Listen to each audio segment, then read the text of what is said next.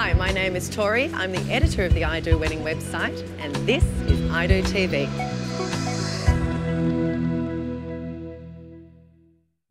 There are no second chances when it comes to capturing images on your wedding day.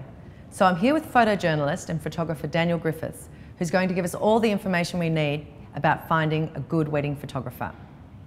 Hi Daniel, how are you? Good, thanks. So tell us about the packages first with wedding photography. Packages can vary quite a lot. Packages vary in different ways, in time, in the album, and what style of album. What parts of the wedding does a photographer actually capture? The photographer would capture the getting ready, the ceremony, the photo shoot, and generally the reception. And what about what you get after the wedding? Do you get the disc? Do you get the album? After the wedding, it's very common to receive a disc of high-res photos, an album with a number of sides, and a few prints or canvases or framed photos. Now, what are the average costs these days to have a photographer shoot your wedding? The average cost these days could vary from $2,000 to $5,000, $5,000 to $10,000. What does it include usually? Depending on the photography studio, it might include a photographer shooting till midnight, till the bridal waltz, till the end of the photo shoot, or an hourly rate. Okay, so they don't have to be there the whole day? No, not. It's really up to the bride and groom and what they feel comfortable with. So you can really find a good photographer to suit your budget. You might just have to only shoot certain parts of your day. Yes, absolutely. Okay, so what questions would you be asking a wedding photographer if you were looking for someone to shoot your day? Questions I would be asking would be, do I receive the high resolution files? Who will be the photographer on the day?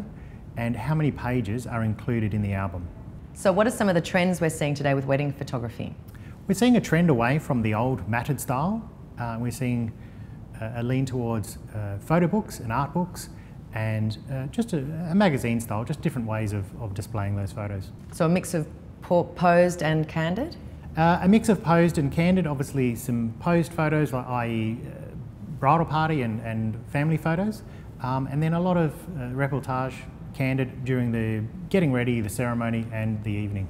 So the photo shoot itself after the ceremony can take a long time. What are some tips to help save time there?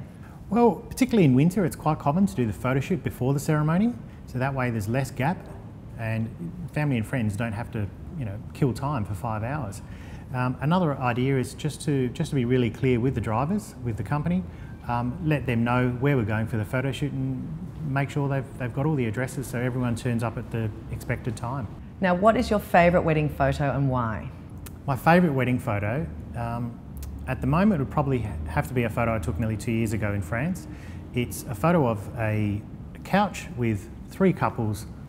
The couple on the left, it looks like the very early stages of the relationship. They've perhaps only met that night.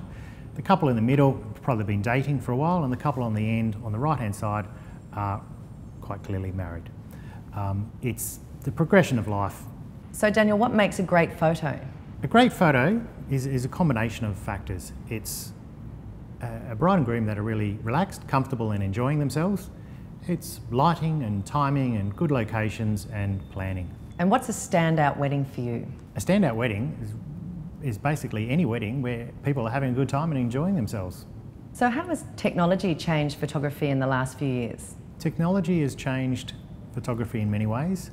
Clients can now view photos on the back of the camera on the day, and this quite often relaxes them and they don't have to wait quite so long to see their images.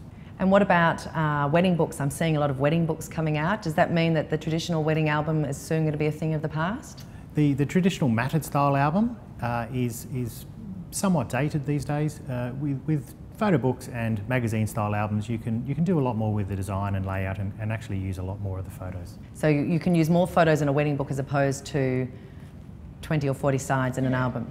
Generally, it depends on the layout and how many photos the client's choosing. And of course, the number of pages in the album is a big factor as well.